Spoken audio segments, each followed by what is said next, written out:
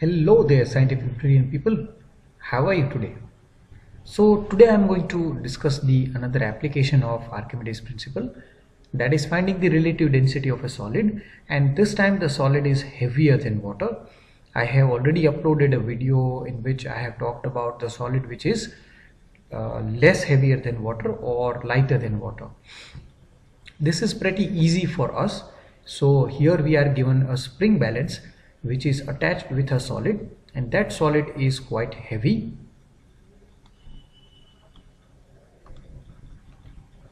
So this is the solid, and this solid is now submerged, will be submerged inside this water.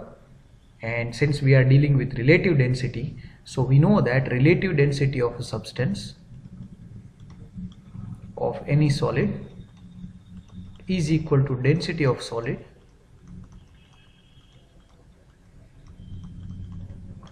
divided by density of water.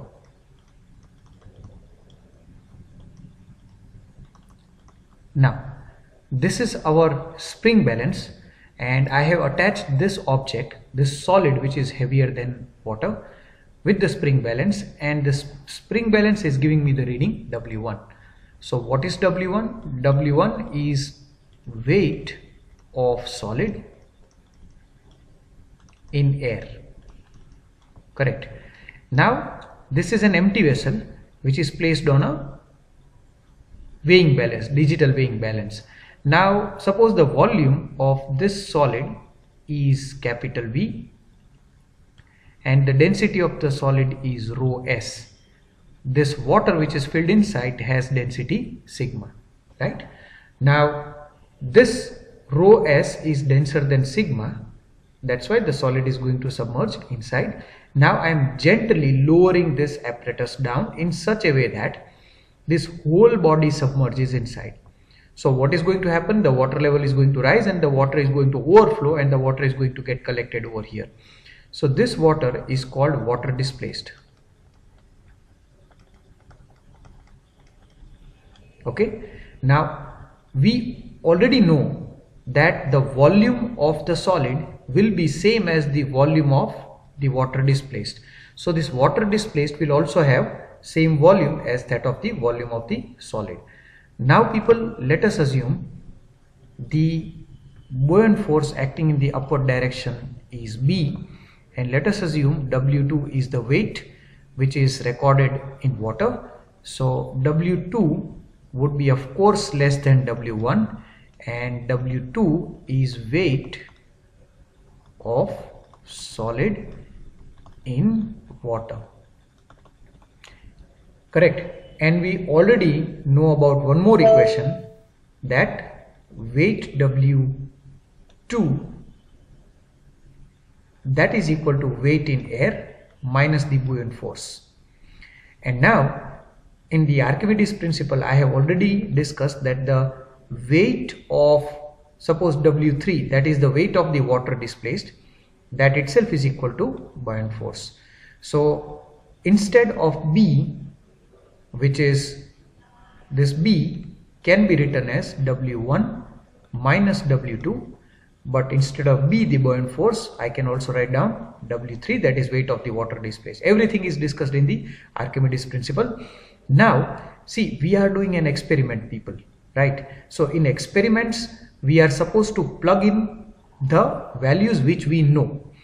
So W3 will be displayed over here, the weight of the water displaced. Of course that itself is equal to the buoyant force. So what are the things that you know? So our answer is, I know what is W1, I can record it. I know what is W2, I can record it. I know what is W3, or I know what is buoyant force. So on the basis of these three values, I am supposed to find out the relative density of the solid. Correct? Okay. So now let's move on. So I am going to use a formula.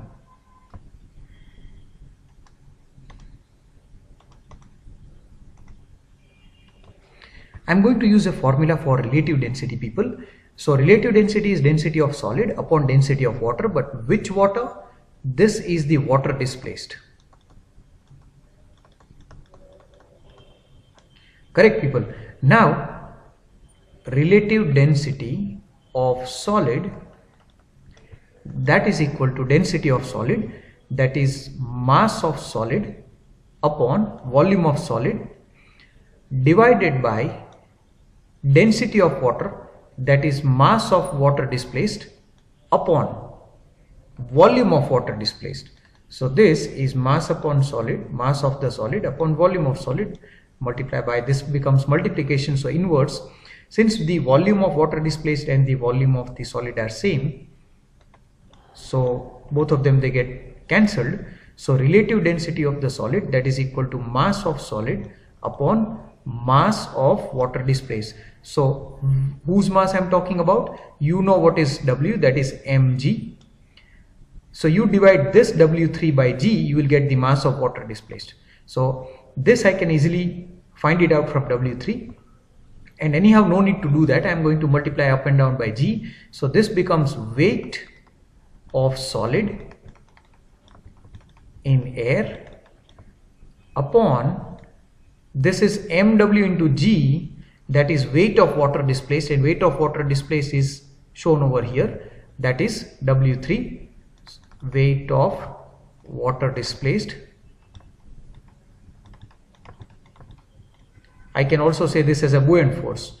So relative density of the solid, that is equal to W1, because weight in solid in air is W1, and weight of water displaced is just now discussed, that is W3, that is equal to W1 minus W2, where W1 is the weight of solid in air upon weight of the solid in the water. So relative density of solid formula we have derived, that is weight of solid in air divided by weight of solid in air minus weight of solid in water. So hopefully guys you have understood this explanation, and if you have any doubts please do comment in the comment section. Thank you for watching the video.